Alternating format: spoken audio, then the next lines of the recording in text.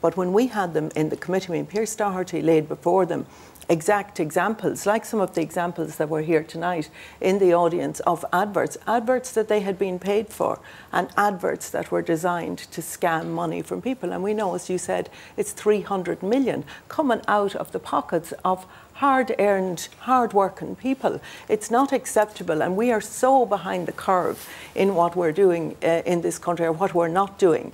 So when you authorise a payment for a push payment, the bank need to check that the name corresponds with the IBAN number as well. So there's very practical things that can be done to protect people. We're never going to be in a situation where we get rid of this fraud altogether, and it becomes more and more complicated all of the time. So we have to be ahead of it, but there are ways we certainly can. But unless we have a national strategy, we're not going to do what we need to do.